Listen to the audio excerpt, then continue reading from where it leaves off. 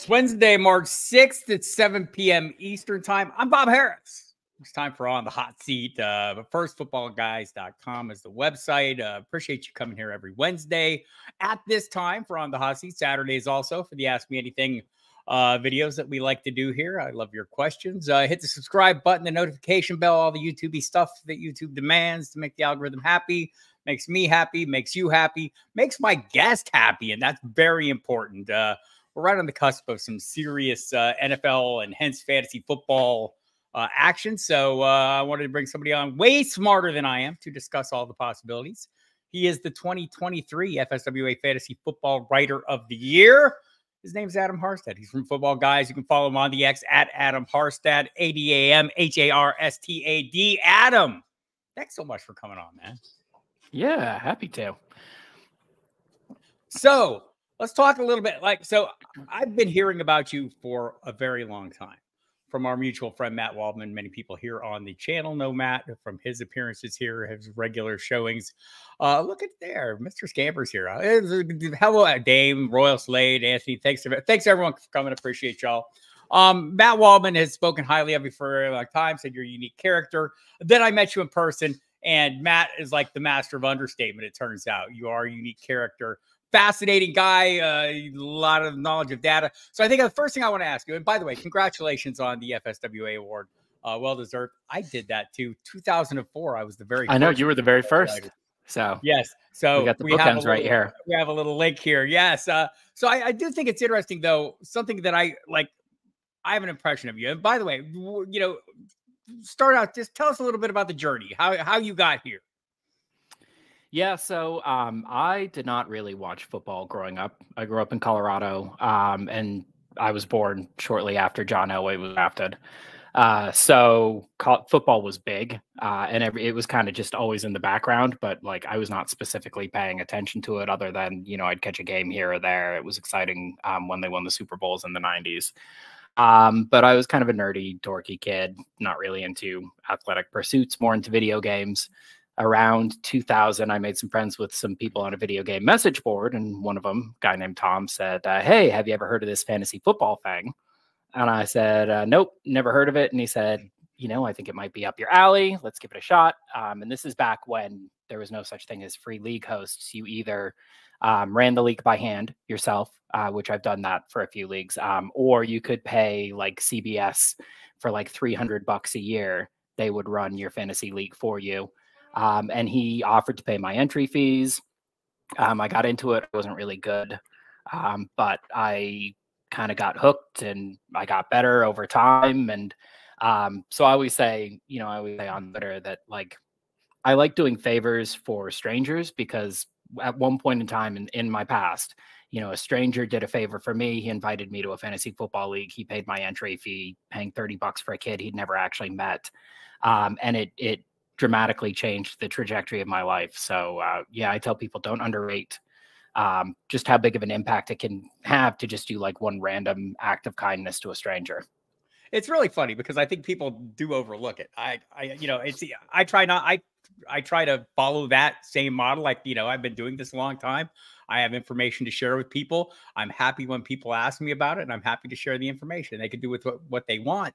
But I think the kindness aspect of this whole thing, if you're out there on the X device, people, you see not enough kindness, right? And everyone's out there trying to build some kind of clout or, gain some kind of traction, often through less than kind gestures or drawing attention to themselves with the hottest of hot takes. And, not my lane. Everyone here knows this. And I was, by the way, we're going to talk about my time off.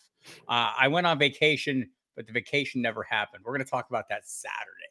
I got on vacation. I took time off, but we'll get more into that. So one of the things that I think is, the impression I have of you, you can correct me if I'm wrong. You're the guy, when I sit here and I build a narrative and I tell myself a happy story about a player, you're going to come and deliver the data that either totally debunks and makes me feel incredibly foolish, or you're gonna give me some degree of hope. You love the data, you're super adept at coming up with it, and I feel like you love coming in and crushing people's narratives when they're a little bit offline.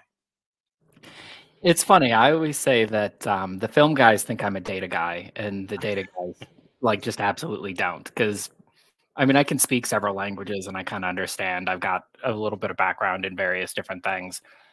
But for me, the reason I love football, the reason I love fantasy football, is for the narratives. It's for the story. It's John Facenda and Steve Sabol and The Autumn Wind is a Raider, and like it's really the only sport like that where you're getting the narrative through line, not just from game to game, but from play to play too. You know, in baseball, each at bat is kind of atomized. It's just its own little thing that exists in its own little universe, and then it's over and it's done. Whereas football, like a good play caller, a guy like Kyle Shanahan, he's telling a story. He's saying, you know, look at what I'm doing here. Now on the next play, look at what I did last time and pay attention to that, you know, whereas the other hand on the other side is going to be doing something completely different. So I love a good story, and I love a bad story. I love all sorts of stories. That's, to me, fantasy football is a cool, or like emergent storytelling. Like it's these stories that we're creating amongst ourselves to kind of to mark the time. So no, I'm not really big on like crushing people's narratives, because I'm a big fan of narratives, and certainly I wouldn't want to, you know, like crush or destroy anything. But I do think that for me personally, if I'm going to believe something, I would rather it be true.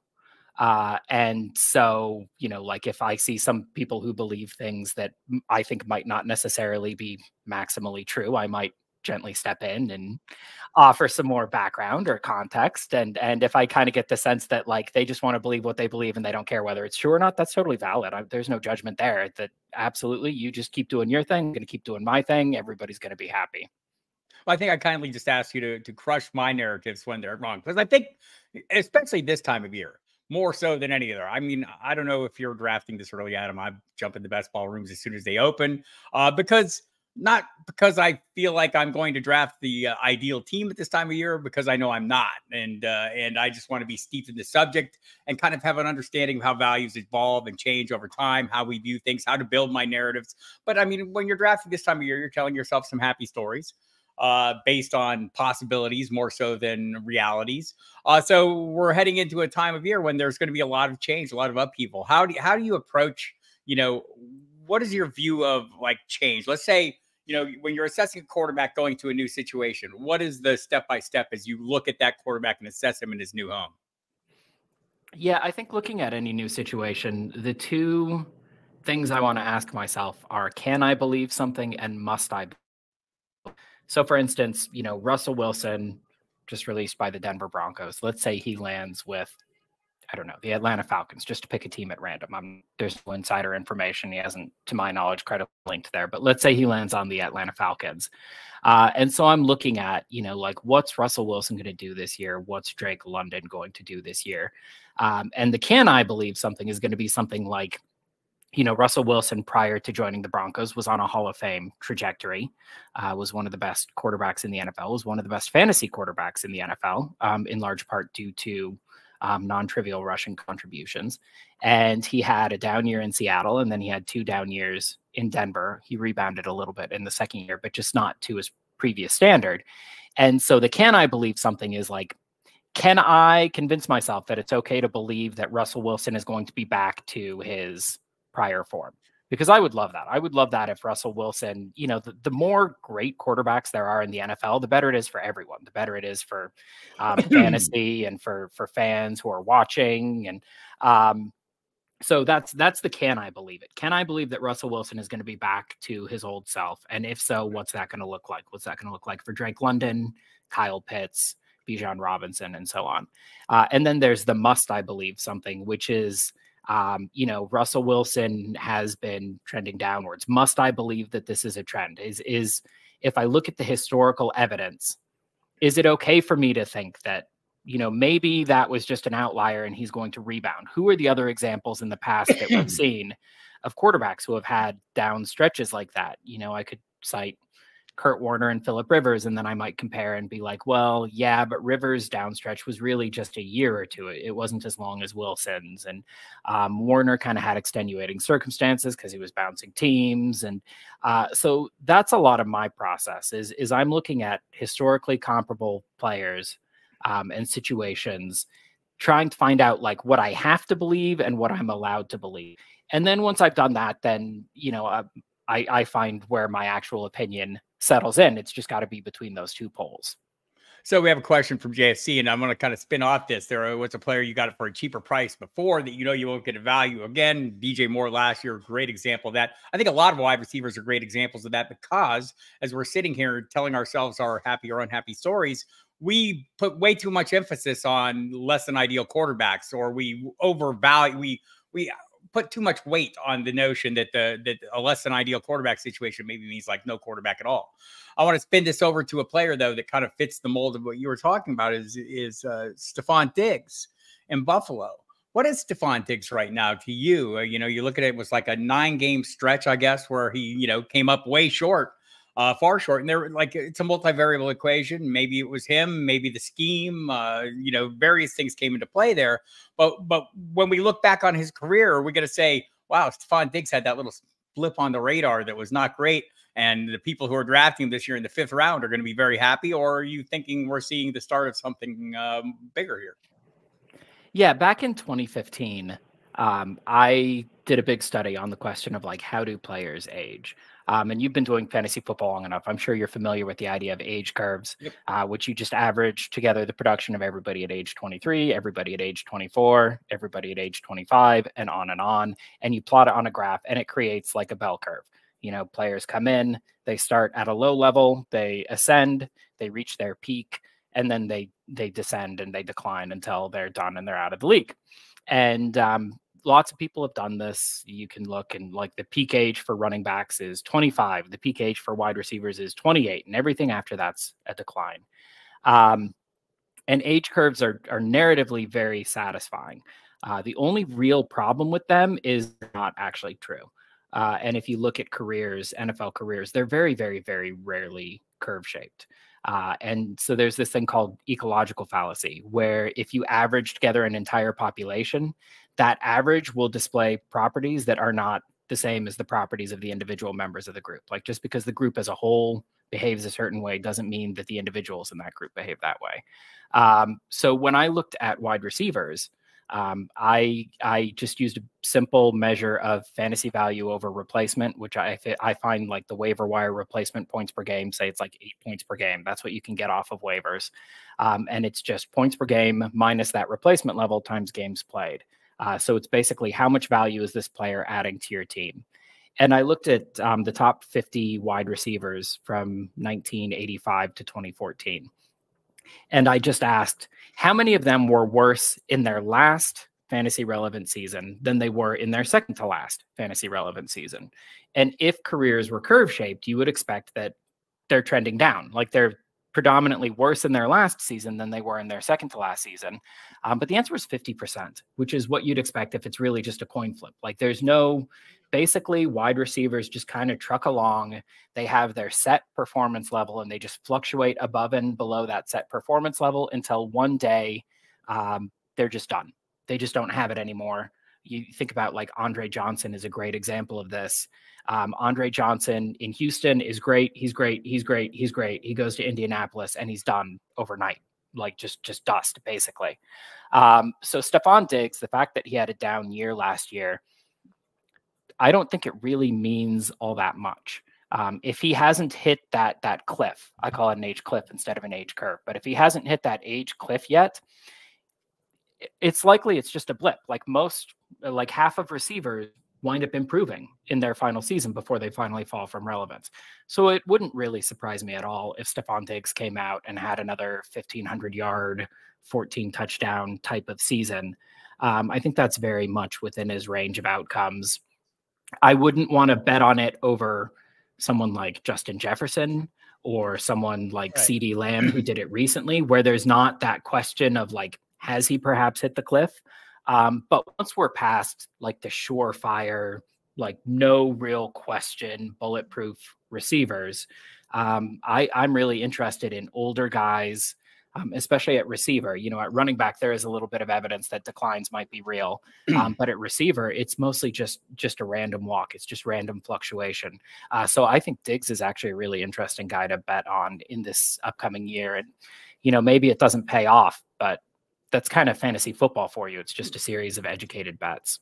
Right. I think that's the key right there. And as I look at some of the wide receivers or some of the wide receiver values in early best ball drafts, I see guys, like Keenan Allen going way later than they should. And maybe some of that's uncertainty, right? I mean, I think that's fair. Like, there are people concerned about the change of the coordinator, a more run-heavy approach, also his age, also the cap situation. I mean, there's a lot of moving pieces to a player like that. Mike Evans, we're getting a little certainty on him, but you're seeing him go fairly late too. I think that's a lot of these guys. Amari Cooper, does he have any business being wide receiver 29 to you? Meaning like he should clearly be higher. Yeah. And I think, yeah, I'm thinking about it. I guess one could argue that he doesn't necessarily have this top 5 receiver upside, but I don't know that I would buy that argument. I mean, we've seen huge games from Amari Cooper, and if Amari Cooper came out, there are very few receivers, especially after Cooper Kupp in 2021. There are very few receivers who came out and had like a 1,700-yard season. It would just absolutely shock me. And Amari Cooper's not one of those. I could easily see him having like a monster, quote unquote, out of nowhere top 5 season. He's been such a consistent performer. Yeah. I think people get too blinded by upside and the unknown, especially at the wide receiver position. And I do tend to like these older kind of known, proven commodities because I think you find that they really don't have lower upside than the younger guys. That's been my experience as well. And I think, the whole thing about the quarterbacks, I mean, I like to look at things as the optimism of the unknown, but I mean, the uncertainty and it can lead to negativity and create some values. And I think players like that, Keenan Allen in particular, last year was dirt cheap. There were a handful of them. Always appreciate you coming in there, Kevin.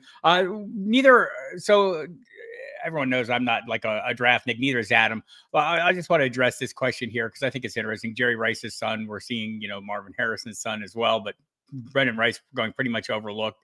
And I don't know if you have an opinion on this, but I think if people are, look at the FootballGuys draft guide right now. It's available. The free version is available. The next version will be out tomorrow. You see, he's like kind of like the Washington, all the McVay tree kind of offenses, or Shanahan, San Francisco, Washington, Chicago. Now they have a need for a wide receiver. They'll be moving on from Darnell Mooney, but I think Rice is down a little lower in the hierarchy. I think, are you drafting on the genetics? Maybe so, but I see Royal Slate out there. A New England Patriots fan will be rooting for the Patriots to draft every wide receiver shotgun style, hoping they get one right at some point. And Mr. Scamper's totally correct. I mean, this is like Adam Thielen. Last year I was getting him as a wide receiver 5 all the way up into the start of the season. He obviously outperformed that value. So did Nico Collins, though, younger player. How do you feel about drafting like leading weapons in less than robust offenses? The saying that you'll hear all year is like somebody has to catch the ball. And that's not true. That's categorically not true. And I can give plenty of examples of offenses where the answer was no one. Nobody was fantasy relevant. There was a year like 2017 Jets or something, and I'm looking and it's December and their leading receiver had 400 yards. And the answer that year was absolutely nobody on that team. So I don't like buying based on the fact that like somebody has to catch the ball. I very much like buying on talent. And same thing with like rookies. People ask like, what's the ideal landing spot? And the reality is that landing spot doesn't really matter.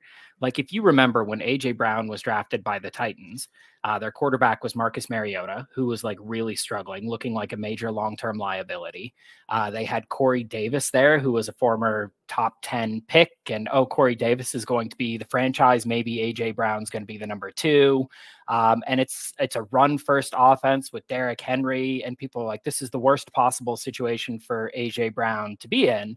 And like halfway through the season, Mariota's gone. Tannehill's playing out of his mind.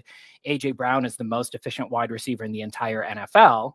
Then he gets traded to Philadelphia. And this is back when Jalen Hurts, like, can he even throw the ball? He's a run first gimmick quarterback. And he's going to be competing with Devontae Smith. And again, it's one of the most run heavy offenses. And again, AJ Brown's out there, top 10 fantasy wide receiver playing out of his mind. As a general rule, good players get theirs. good situation, bad situation, doesn't matter so much. And obviously that's not without limits. We've seen Larry Fitzgerald struggle with like Max Hall and John Skelton at quarterback, but by and large, good players like Adam Thielen can succeed in subpar environments, whereas bad players like Sky Moore or Rondale Moore or whoever can't succeed even in ideal circumstances. How many wide receivers has New England drafted over the years? And how many people are sitting there in rookie drafts thinking, oh, I'm going to get Tom Brady's #1 receiver for the next decade. And the guy's just not any good, so he doesn't produce. So yeah, I don't target good offenses. I don't target bad offenses. I look for receivers early on. I want receivers who I strongly believe are good. And then by the later rounds, you get to the point where all the good receivers are gone and everybody on the board you think maybe kind of sucks. And so late in the draft, my rule is I'd rather draft a guy who I think maybe sucks than draft a guy who I know definitely sucks. So in the later rounds, I'm looking for complete uncertains and unknowns. But early on, I try to tilt my board heavily towards guys who I really feel this is a good receiver. I don't really care where he is, but he's a good player, and the ball tends to find good receivers. Yeah, I think for me, everyone at the right price. I'm fine taking guys like Adam Thielen, Nico Collins, that people fear are not in great offenses. If not only because they appear to be good players, but also because, they're going to have significant roles in their offense. And the price is cheap enough that I don't have to feel like I lost out when I have to bail on them later on. I have a question out here in general. I think, comment on this. It's hard to move Cooper up to past 29 best ball. Who are you taking over him? Olave, Rice, Dell, Metcalf? Like, I think all those. I mean, Dell is a guy who's shot way up. I mean, he's not getting past the middle of the 3rd round in the drafts I'm in. Nico Collins going pretty much exclusively in the 2nd round, pretty much as a wide receiver 1. And we'll see if he can hold up on that. Where are you at on a guy like Tank Dell? And just like the Texans offense repeating last year's high-end performance with CJ Stroud. Yeah, that was kind of one of the big debates of the Football Guys staff retreat a month or two ago is Nico Collins versus Tank Dell. And I think it's a really interesting debate. I tend to be more on the Nico side of things. In reality, like Matt Harmon always says, like the answer can be both. Right. If they're both good, the ball will find them. The good players get theirs rule that I try to follow. It doesn't make allowances for like if there's 2 good players in an offense, well, then they both tend to produce. You look at, Waddle and Tyreek Hill or A.J. Brown and Devontae Smith or Marvin Harrison and Reggie Wayne. Lots of examples of 2 receivers on a team producing. And probably that would be my guess for the most likely outcome is both Collins and Dell. But if I had to pick one or the other, if I'm on the clock in the 3rd round and both there and I know they're not making it back to me, I prefer Collins, especially in Dynasty, but also in redraft. Because I think the thing that he does is harder. They line him outside more, and he's beating #1 cornerbacks one-on-one, and he's running a bunch of these boundary routes. And it's a harder skill, I think, and it's harder to replace. And that kind of gives more stability. It's like the Mike Evans versus Chris Godwin debate from a couple of years back, where both were producing, and Godwin might have even been outproducing Mike Evans by a little bit. But Godwin, like 50% of his catches are coming with linebackers in coverage because of the way they're deploying him and the way they're scheming him. And that's great. But I think what we've seen since then is that Evans was actually the more talented receiver. And I think he's held that value better. I think he shocked a lot of people last year.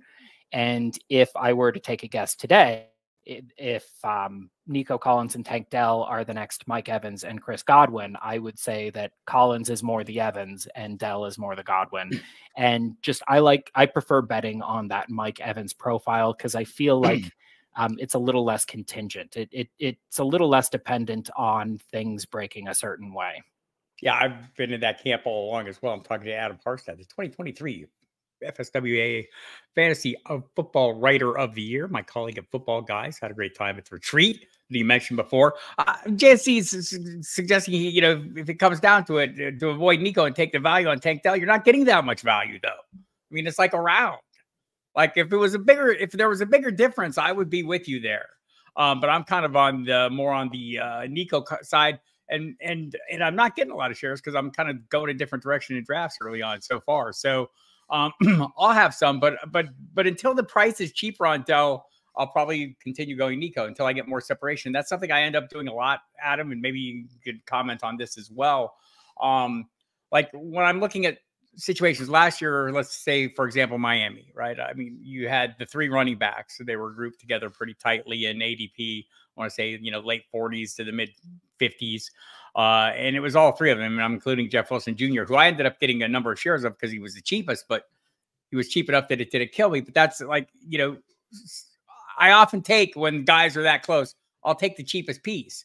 And I think in a lot of cases, in some cases last year, that was Raheem Mostert, ended up on a lot of rosters for that reason alone, and had less Devon Achane just because he was a little more expensive. When you see like those kind of situations late, or like receiving cores where there's, guys that are all capable, let's say, the Denver Broncos, when they have a real quarterback, and assuming they will have one here soon enough, is there enough of a difference between a guy like Cortland Sutton and Jerry Jeudy? And it's not that great right now, but is there any value to you in taking the cheaper asset when you think guys are fairly equal? Or are there situations where you would do that?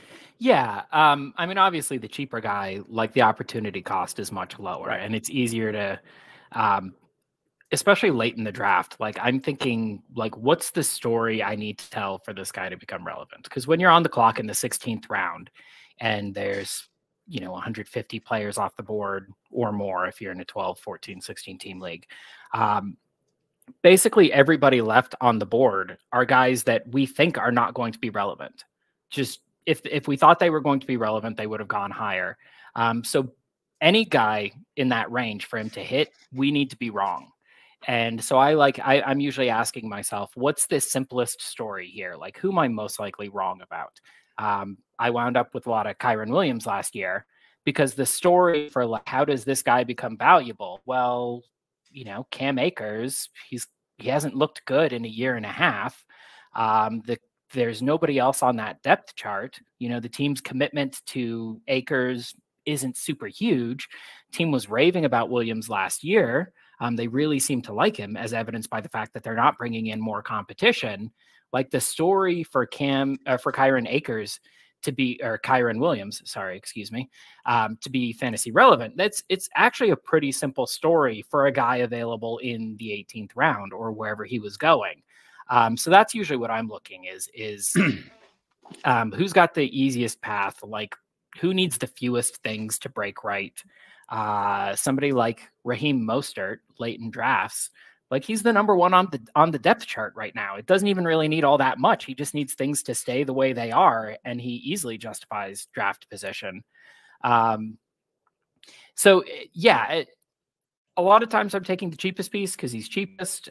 There's times when like there's a situation that I want to be a part of. I was a big fan of the Ravens passing game heading into last year. I was just buying the idea that they were going to open it up and we were going to see some stuff from Lamar Jackson that we hadn't seen before. And so I'm like, I don't really know who would stand to benefit from this, but I'm just going to take some cheap swings at Baltimore Ravens. And, okay, I wound up with Rashad Bateman and it didn't really pay off, but that's kind of the process there. Right. Where sometimes it's not even about the player. It's just like, if this thing happens, there's going to be a lot of residual value. And I just want to put myself in a position where I'm exposed to that value as cheaply and easily as possible. Yeah, that's where we always talk about, follow the process. The idea, the best decisions or the ideal process doesn't always yield the best results because it's football. It's a funny shaped thing and it bounces around in weird ways and all kinds of things happen and there's weather and whatever, So, I mean, you follow the logic for me. And also sometimes, even the more expensive piece is still relatively cheap. So sometimes I do end up with the more expensive piece. Anthony would like you to know that Andre Iosivas will break your rookie model. I've seen you, talk a little bit about your rookie model. Yeah, I would clarify that he might buck my rookie model, but no one player can break it. It's not, if your model can be broken by a single player, you don't have a good model. Because it's not meant to be a silver bullet all in one. It's just a general data point. So my model is based on, for years I had been noticing that yards per route run as a rookie wound up being very predictive of future career outcomes. And it was mostly just like a list I would post on Twitter of guys who had 2 yards per route run as a rookie. And it's just like hits from top to bottom. And so a couple years back, I sat down and I'm like, let's actually like break this down and quantify it, because like in reality, there's no reason I should expect yards per route run to just be like a threshold where if you get like 1.99, you're bad. But if you get 2.01, you're good because now you're over 2. Right.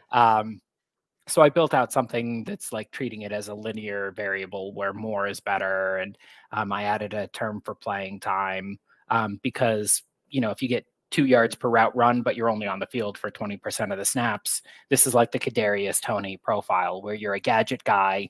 You get a lot of yards per route run because the team's only putting you on the field when they want to run a gadget play, and then they're taking you back off the field again. So like, yeah, every time you're on the field, the ball is going your way, but you're never on the field. So I just use those 2 terms. And I'm a big believer in draft position and draft capital, but I purposely don't include it in the model because the point is to find later round guys who actually wind up going on to be good. And so I don't want it down weighting the late round guys. And it's high on like a lot of like sneaky off the radar hits. It loved Stephon Diggs, who was a 5th round rookie. It loved him after his rookie year. It loved Cooper Kupp, Doug Baldwin, Tyreek Hill, just the list of like guys who show up very high on the model. It's like an 80%, 90% hit rate where like these guys are going on to be superstars. And then at the bottom of the list, it's super, super bleak. If you're in the bottom 20%, basically the only 2 guys from that region who've gone on to be relevant are Jordy Nelson and Devontae Adams. And like, just from a process standpoint, like you can look at that and be like, oh, your model missed on Devontae Adams. And if your model's not missing on anybody, you've overfit your model and it's not going to be useful at sample. Like you've just tweaked it so much where it's just describing the past and it's not predicting the future.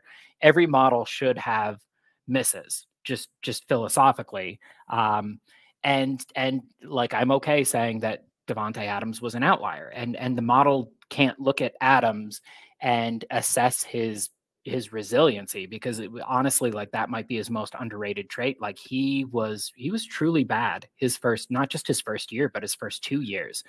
Just really not a good wide receiver.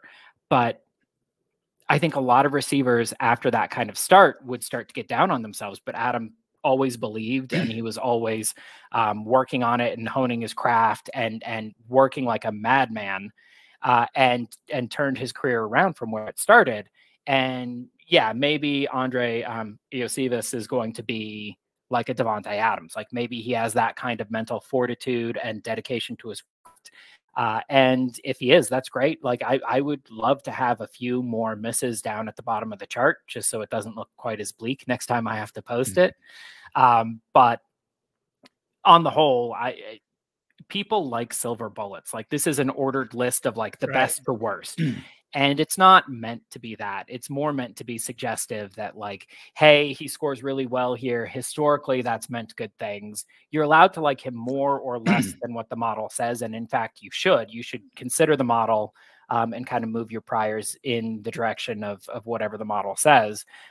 But you shouldn't substitute it for your own judgment. Right. I feel like we do a lot of things in life, and definitely in fantasy football, where we try to turn multivariable equations into single variables and end up, making decisions based on a single thing that's not necessarily the thing that the decision should be made on. It should be made on a wide range of things you should be taking into account, including things like models. Walter wants to know if, based on my recent best ball drafts, have I had success adjusting my dynasty value on player based on their best ball ADP? Not so much. I think like for redraft, I think it's first of all, I think best ball is way better than mock drafting because there's money on the line and people take them way more seriously than mock drafts. And like I'll experiment a fair amount because I'm doing a lot of best balls, and I will take chances. I will try to find different lanes and take different approaches. But I think it's more comparable to redraft. And I'll say, people say, well, you do different things in best ball. Yes, you do. You tend to do those things later, or the different things later in the draft. Right. Like, or, I think there's still like the same kind of principles that I follow when I'm doing a redraft. If I'm taking a riskier player earlier in the draft, or a guy that's, you know, maybe a high upside player, but maybe as a spike performer, I'm evening that out with mitigating that risk with guys that I feel are more even producers and things like that. And I think you do the same thing in redraft or best ball with that, but best ball maybe a little less so, certainly in the later rounds. But for dynasty, it's a whole different animal, right? I think people view it differently, and they're not, they're not going to be taking the same kind of chances you're taking in best ball with their dynasty teams, because they look at that as a longer term investment than just an experiment, especially this time of year. So no, maybe later in the year, Walter, I'll see more correlation. What do you think? You have any thoughts on that, Adam? I'll say one of my favorite heuristics for dynasty, and this is just meant purely as a descriptive statement. I'm not saying whether this ought to be the case, but this is the case, that dynasty rankings and dynasty market values are largely just age-adjusted redraft production, where if a guy is 23 and producing very well, he's going to rank very highly in dynasty. If a guy is 27 and producing poorly, he's going to rank very low. And I don't think that's necessarily the worst process, but that's just purely as a descriptive statement. The correlation between like age-adjusted redraft production and dynasty rankings is going to be very high, like 0.95. And so one of my favorite things to do is find guys who are very young and who are ranked higher in redraft than they are in dynasty. Because I think redraft is a simpler game. I wouldn't say easier, but it's simpler. Like the target that you're trying to hit is much smaller. And so I think it's easier for redrafters to be accurate than it is for dynasty players to be accurate. So if the redrafters are saying like Gabe Davis is wide receiver 26 and he's 23 or 24 years old, and the dynasty guys are like, no, he's wide receiver 45. My thought process is, well, if the redrafters say he's wide receiver 26, I bet he's pretty likely to finish right around there, like right around 26. And if anything, he's as likely to finish higher as he is lower. It could easily go in either direction. If Gabe Davis is producing like wide receiver 26 at age 23 years old, what's the dynasty community going to do? Well, they're going to shoot him up the rankings. His value is going to go up. So then I'll try to get exposure to Gabe Davis in dynasty kind of as a preemptive play, even if I don't really like Gabe Davis, because I bet 3 months from now, he's going to be worth a lot more. And if I decide I want off that train, I can flip him. So I don't play that much redraft. I do one redraft league a year, the FootballGuys staff league. But I'm always paying attention to redraft ADP, and I'm looking for young guys who the redraft community is a little bit ahead of schedule on. And I think it's one of the easier places to make a profit in dynasty, because it doesn't really involve any judgment. Like the only real thought process is, do the redraft players know what they're talking about? And generally, yeah, redrafters have gotten really sharp over the last 15 years. Redraft ADP tends to be very, very sharp. So yeah, for me, that's an easy way to make a profit in dynasty. By the way, the Bills have just made another move today. They've made many moves today, released a number of players, including Tre'Davious White and Morse, their center, but they just added a big name, Mitch Trubisky, back in Buffalo. Let's all get very excited for that. So just real quickly, I saw JC had a comment. True Josh Jacobs ADP is like 5th round, 4th round. Tail end of the 4th round. It depends on where you're drafting. Best ball 10s, he's going a little bit higher on underdog. He's like right at the tail end of round 4. Gator wants to know, and hi Gator, and thanks for all the kind comments in there. Year 2 should be better, in his opinion, for new OC quarterback combinations. I think that makes sense. Ravens should be a better passing game this coming year. Do you have thoughts on this, Adam?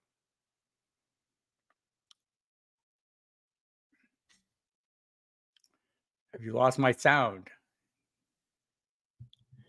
Oh, there we go. Sorry. There we go. There for a second. I honestly, like, I liked what I saw from Ravens last year, especially, I mean, Lamar Jackson, the league MVP. It's not like we were wrong to be high on the Ravens. It was a slow start. I would not have picked him for my MVP just because I think like the order of the games winds up weighing more than it should. Like for the first 8 games of the season, he was not Lamar Jackson. The Lamar Jackson we saw in the second half was not the Lamar we saw in the first half. But regardless, I think he was a worthy choice. And we saw a lot of great things from that Baltimore offense, even with Mark Andrews out, and with the receivers continuing to ascend. And I know that I am the mark here. I'm the sucker. Harbaugh's already saying great things about Rashad Bateman. And I'm like, all right, screw it. I'll I probably hear be it. back in next year. I hear At the 18th round, it's I'm not that there. painful if I'm I'm with you. wrong. Yeah. I'm with you. I'm with you on So this. I agree. I still really like the Ravens. And I really like Lamar Jackson. I think he's good as a runner, that he gets underrated as a passer. Really, the only question to me is going to be the passing volume. So as long as the team is making the right noises in that direction, like, he's going to be good passing the ball however much he does it. He just needs to do it enough to kind of support these pass catchers. Yeah, I think you're seeing. I'm seeing a fair amount of Lamar going at quarterback 2 now, ahead of Jalen Hurts, and I mean, not universally. I mean, there's still, like, I've still seen Patrick Mahomes going as quarterback 1 in some of these drafts, which seems like a bit of a stretch to me. I think Josh Allen's probably that guy, but after that, I mean, the top 4, you can see him however you want to see him. Lamar, for you, coming into this year, how much ceiling do you think he has? I mean, Todd Monken clearly wants to throw the ball more. The backfield, we'll see. It's in flux. There's a lot of speculation about some of the available free agents. One in particular, Derrick Henry, seems to be someone that, a lot of us wish cast. Him going to Baltimore, a place where he could have a substantial role in a good offense. But how do you view Lamar this year? Where, is he 3, 4, or is he moving up the ranks for you a little bit? Yeah, I think that's about right. I wouldn't really quibble with anywhere from 1 to 4. In Dynasty, 3, 4, 5, I think he deserves to be right in there. I love how often we get discounts on Lamar Jackson in Dynasty, and how, like, sure people are that like, he's not going to last very long in the league, and it's like 4 straight years now of people telling us he's near the end. It's not going to work. It's a gimmick. The NFL is going to figure it out. And no, the NFL is not going to figure it out. He's just really good. There's nothing to figure out. He's just really good. My one hesitation with Lamar long term is that historically, quarterback rushing ages pretty comparably to running back rushing. And you look at the great running quarterbacks of the past, typically by around age 30, 31, 32, a lot of that rushing value has declined, worn away. You look at Randall Cunningham, Mike Vick, Steve Young, Fran Tarkenton, John Elway, Bobby Lane, just all of the great running quarterbacks of yesteryear. And they're definitely not the same threat in their 30s that they were in their 20s. Now, the thing I like about Lamar, and the reason he's always a good discount, is because he's very underrated as a passer. And if he had to transition into more of a full-time passer later in his career, I could see him doing the Randall Cunningham route. I'm not predicting that, like, he's going to get the best rookie receiver and obliterate all the offensive records or anything, but I would not be shocked if Lamar Jackson was still going strong at 36. And if people are going to, or if they're convinced that he's not going to have that kind of longevity and they're going to give me that discount on him, like, yeah, I'll easily wound up with Lamar Jackson. I think the price is always the factor in all these things. Again, everything at the right price. And by the way, speaking of everything at the right price, I'm going to go cash in my bet that Fran Tarkenton would come up in this discussion at some point, because I just had a feeling. So, like, I do think there comes a point where we're looking at some of these offenses, and I think we've got, like, some built-in thoughts. I think the whole Shanahan, McVay, that whole tree, this whole group of people that came from that Washington coaching staff years ago under Mike Shanahan, it's done pretty well. I think one of the underrated players in that, or coaches in that system, is Matt LaFleur. As you watch the Packers offense, do you pick up any tendency? I see it with a lot of coordinators, right? Or a lot of play callers, but I feel like with LaFleur, to me, it seems like really obvious, just eyeball test wise, how he sets up defenses. Just how big of a factor is that for you when you're drafting in fantasy? If you see a scheme or a coach that you feel is like playing at a little different level, whether you agree with me on LaFleur or not, how big of a factor is that in when you're setting up your drafts and your rankings? I don't know. It's hard. I never really think about it that much. Just because I feel like, the NFL is a counterpuncher's league where somebody gets a leg up, and then everybody copies it, and then somebody figures out how to stop it, and then everybody copies that, and then somebody figures out how to counter that counter, and then everybody copies that, and it's these series, this constant ebb and flow. And yeah, that Kyle Shanahan philosophy is ascendant at the moment, but I don't think that that's inevitable, that it will remain so. And in fact, I mean, if you look at like the overall offensive numbers, we're already seeing like a major ebb. Passing yards per game over the last 2 years is down to like pre-2010 levels. The rise of the cover two, largely to hinder Patrick Mahomes and players like him, I think has been successfully pushing teams into running more than they were. And I feel like trying to predict all of those trends is very hard, and I am very lazy. So I try not to do the hard things as much as I can, and I try to focus on easy things. I really like rules of thumb, like draft offenses with good quarterbacks, and Jordan Love looks like a good quarterback. So yeah, I'm all in on Green Bay. That's an offense I absolutely want exposure to. Again, depending on the cost, obviously. But I'm thinking about it, and I don't think like play caller or offensive scheme ever really enters into my process, other than Mike McDaniel and the Dolphins, just because he's fun, and fantasy football is meant to be fun. That's part and of it I too, just like right? I just want a piece of that. It's just fun. I don't know if it's optimal. I don't know if it's ideal, but like I just like rooting for that. So sure, I'll grab Mostert or HN or Jalen Waddle, or I'm going to grab a Dolphin somewhere probably, just because I think that will make fantasy more fun for me. But other than that, yeah, I'm not really paying that much attention to scheme. I'll paraphrase our buddy Waldman, who kind of described that offense, the McDaniel offense, as like a bunch of kick returners. See, they're scheming up guys for a bunch of kick returns, and it's true. And I mean, it is fun as hell to watch. And I think you kind of encapsulated it though. Like if I see that, if I catch on to something and I get that feeling that I'm a little more interested in the pieces of that offense. I was like kind of in on Jordan Love, or just, had expectations for Jordan Love. And look, it was a bit of a roller coaster for him, right? I mean, last year and now he seems to be catching on. You should expect that for all players, and players do get better. Where does Love rank for you this year? Yeah, I don't really do. I mentioned I do one redraft a year, and it's in August. And so my redraft prep is I kind of wake up the morning of and I download FootballGuys Draft Dominator. I run through one quick mock just to make sure it works, and I'm strapped and ready to go.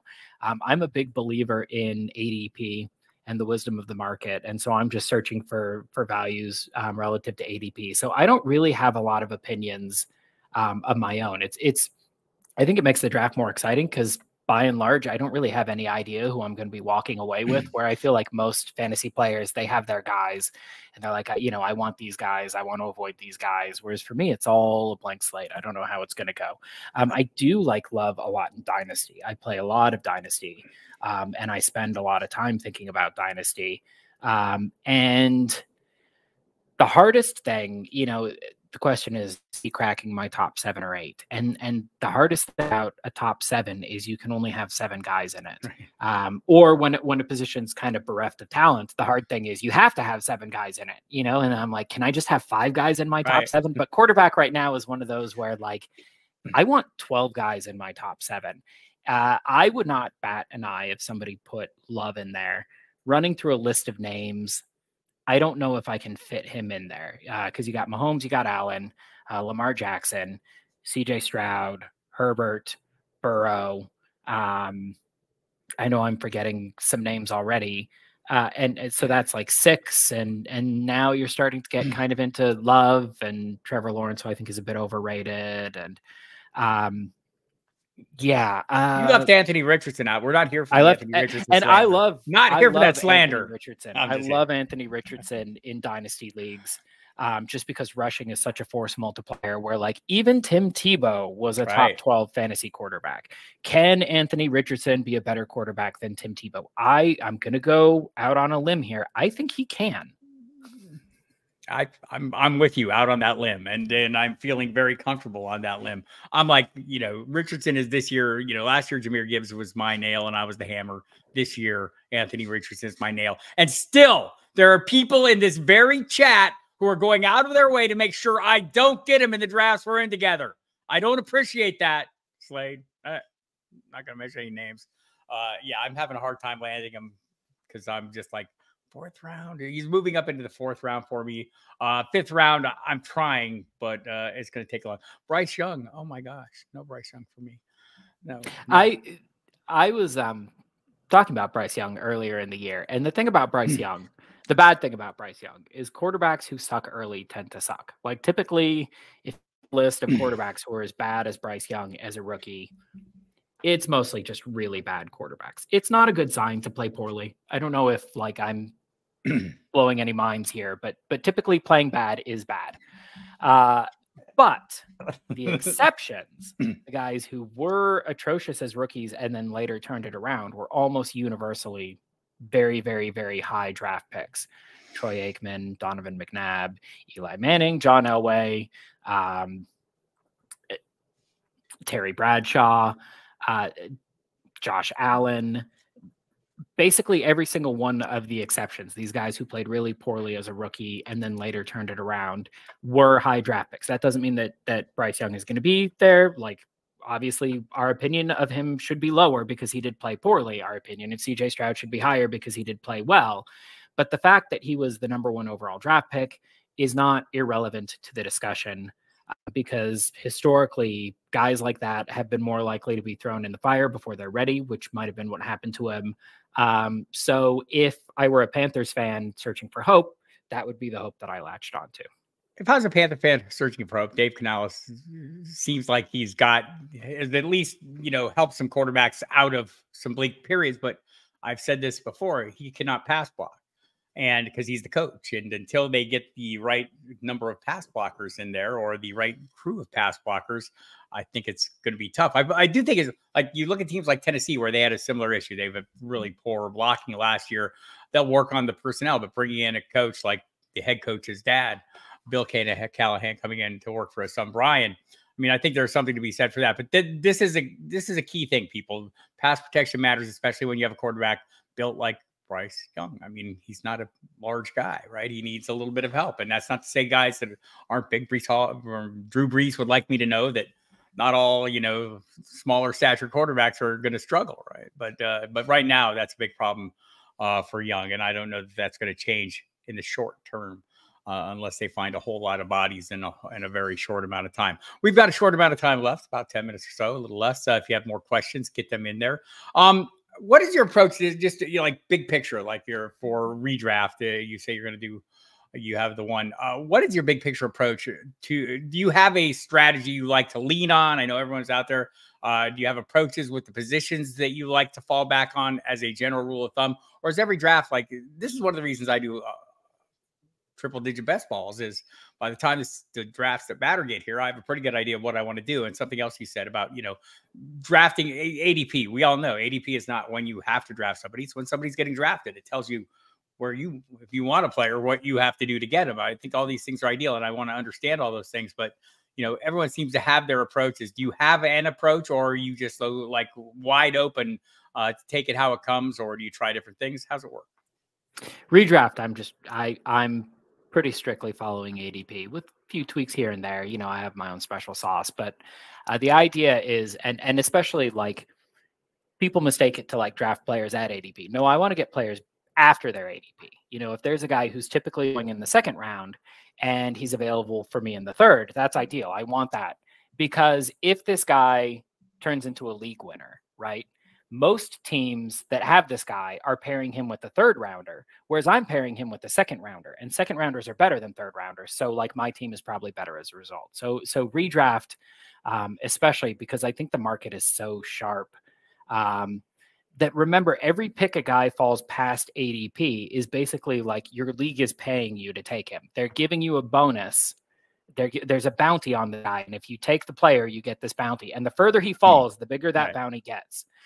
So that's me in redraft. Dynasty, I don't think the market is quite as efficient. And so I will take some swings and I will, I'll kind of go out on my own limb in places. One of the things is I like young players who are drafted highly in redraft, just because the market has shown over and over again that like value's far more likely to move in that player's direction than away from that player.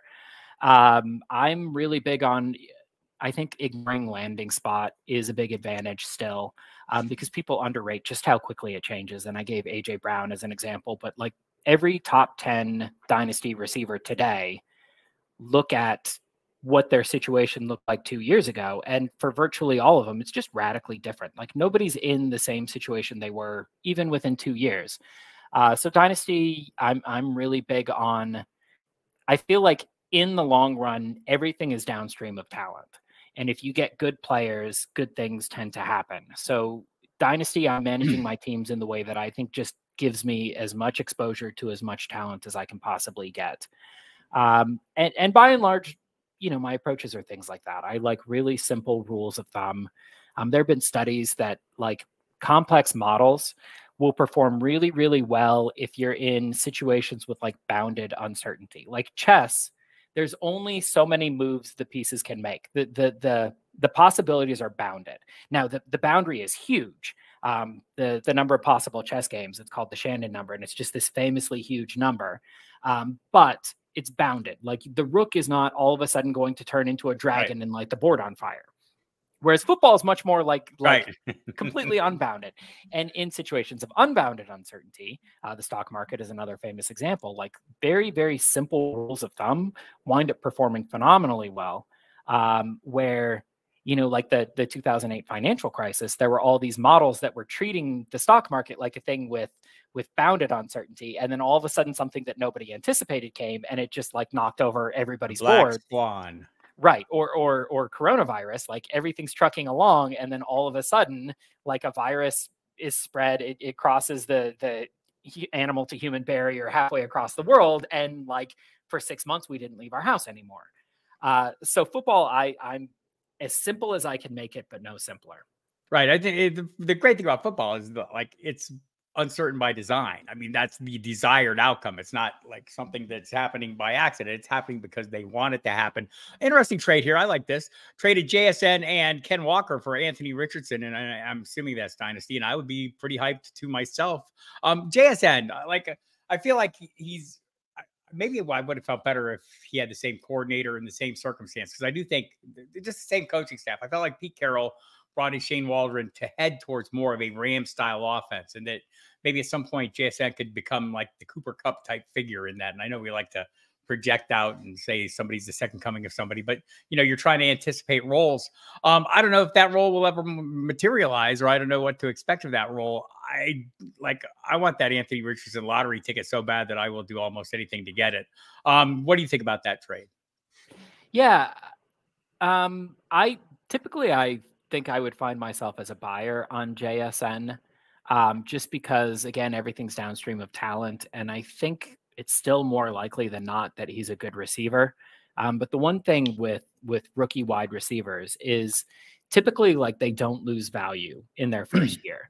And you look at even somebody like N'Keal Harry, who had about as catastrophic of a rookie year as he could have. His dynasty ADP fell by like 8 slots, like half a round around, very little value loss. And I call this the rookie mulligan, where if there's a rookie receiver who players like, they're going to give him a mulligan. They're going to say, okay, he didn't produce, but he was a rookie, so they give him a pass. The problem with that is that once the second year rolls around and that mulligan's gone, if he is not producing quickly, the bottom is going to fall out in a hurry. So JSN, in theory, I like him, but just speaking strictly as an asset on a dynasty roster, he is very, very volatile. If it's November and he's like the wide receiver 50 in fantasy, you're not going to be able to get anything for him. So I think the safer move is probably to move away from him now while you're still benefiting from that mulligan. Right. Even if in theory, it's the kind of profile that I typically like to have. Outside of football guys ADP, I think we all get our ADP from the various drafts going on. So I don't think, honestly, I trust the one that I develop internally. And again, it's like why I want to be steeped in these drafts right now. I want to have a feel. I want to be in a draft. I don't want to make moves or, when you get someone pulled right out from under you, right? And you get sniped in a draft and you make that panic response pick. I don't want to make that panic response pick. I always want to have 3 or 4 picks in my pocket that I feel comfortable with. And the more I draft, the better I feel about that. So I trust all the ADPs, but Mostly I trust the one that I develop in my own tiny little brain over the course of months of drafting. And so it is a feel thing, Gator, for me. But I think all about there, as long as they're basing it on actual drafts, I think the best balls for me are a little more realistic, at least in the early rounds, because again, money on the line. And mock drafts, I do not trust them. I don't know what people are going to do. People like bail halfway through it. So, all right, everybody, there we have it. Adam Harstad, 2023 Fantasy Football Writer of the Year, according to the FSWA, and me, Bob Harris. I say this, and I know I'm always right. Appreciate the time, man. What should people be looking for from you? Tell them a little bit about, your accessibility on the X machine. Yeah, I'm on Twitter, which I'll probably call it Twitter till I die. I live in Chicago. I still call it Sears Tower. Like, you'll never catch me calling it Willis Tower. So, the name is the thing that people know it as. People know it as Twitter. On Twitter, I'm at Adam Harstad, same as the name, ADAMHARSTAD. And then, Football Guys. I'm still kind of working out what the roadmap's going to look like for 2024, but as soon as you guys know, it'll be up on Football Guys. Yeah, and you and Waldman have a nice little thing going as well, so everyone should check that out on mattwaldmanrsp.com. And also go check out his rookie scouting portfolio. April 1 is coming, people. And the Football Guys draft guide is out right now, version 2, with the RAS scores, all kinds of fun things added, will be available tomorrow. And I'll have articles ongoing Saturday. Football Diehards on the radio show, the Fantasy Sports Radio, will be 3 p.m. Like, I got to do the time zone translations in my head, and I'm not very good at that.